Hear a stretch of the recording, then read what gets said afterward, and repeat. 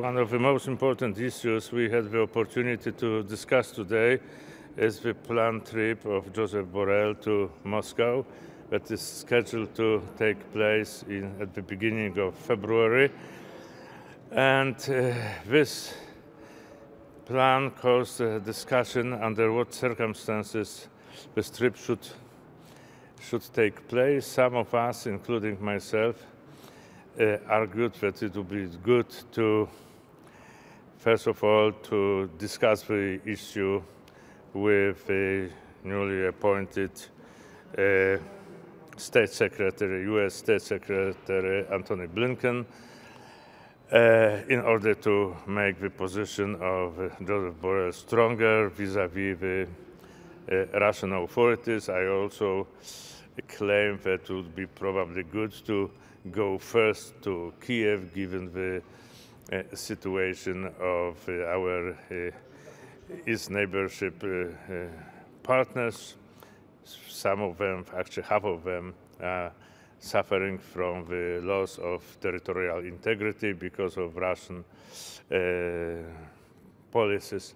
So all that was an opportunity to start our discussion on Russia, but we agreed that one of the councils will be devoted to the discussion of EU relations with Russia after coming back by Josep Borrell, and we are supposed to discuss all 5 guiding principles, our relations with Russia.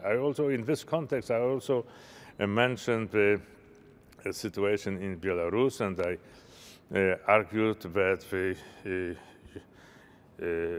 the European Commission should present the economic plan for democratic Belarus also before Josep Borrell's trip to Moscow.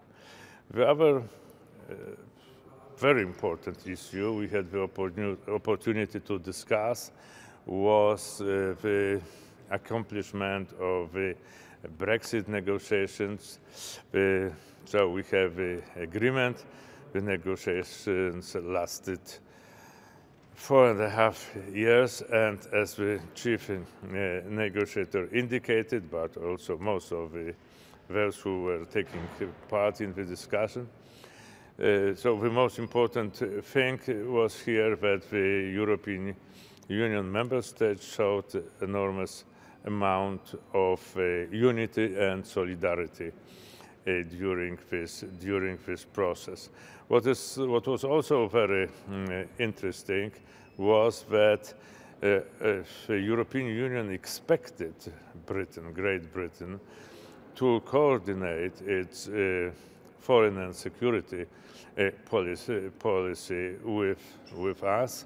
So the European voices from this part of the continent stressed very much that our foreign policy, our security policy is based on the same values as the British one. So what would be desirable would be just an agreement concerning this issue.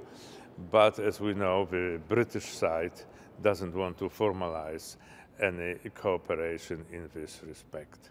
Thank you.